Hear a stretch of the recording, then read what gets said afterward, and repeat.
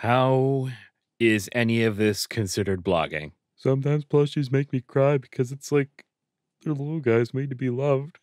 Their only purpose is to be held and hugged and loved. We made them because we love making things and we love doing things, and they're so cute. Group of friends who are close because they all have the same superpower, except, no, they don't. As in, they all think the other ones have the same superpower as them, but in fact, they do not.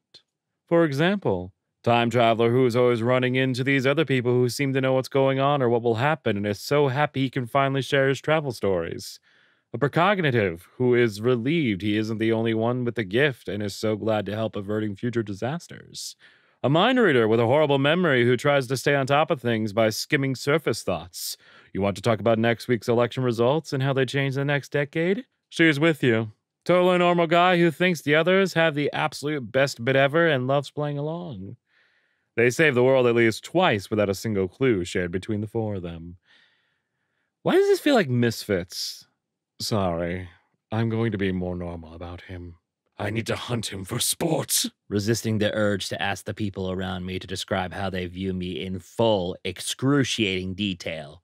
And then also explain why they view me like that in full, excruciating detail. Behold, behind the scenes of Godzilla 1998.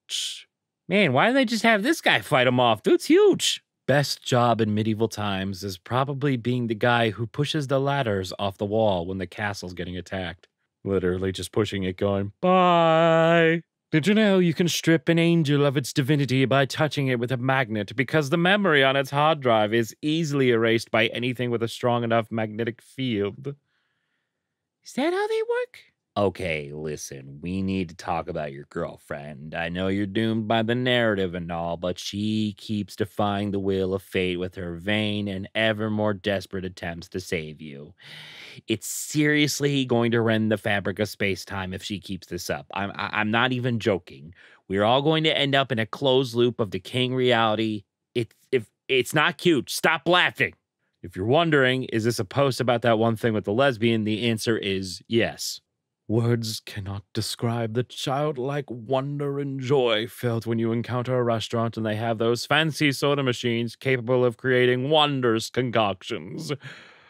The behold, the potion maker. How come every vampire in Vampire Stories is like 100 years old, though? Why can't we get like a newbie vampire? Like, how long have you been 17? About a year and a half, actually. It's kind of trippy. I am what they call a conflict escalator. A trained specialist in escalating even the most minor disagreements to the brink of all-out violence. A Twitter user? Why don't you just... Stop. The answer is either money or anxiety. Or the Bone Pharaoh. Stupid Bone Pharaoh. Hey, is it gay to promise your best friend that you'll wait for them and finally make them feel loved and happy again no matter how long it takes, despite reliving your own trauma in the process? Asking for a friend. The Egyptian Mao is probably the oldest breed of cat. In fact, the breed is so ancient that its name is the Egyptian word for cat. Did they name him Mao because that's the sound cats make?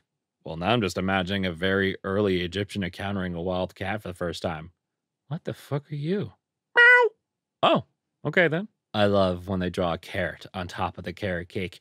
Just to remind you, this ain't no fucking ordinary cake you're dealing with.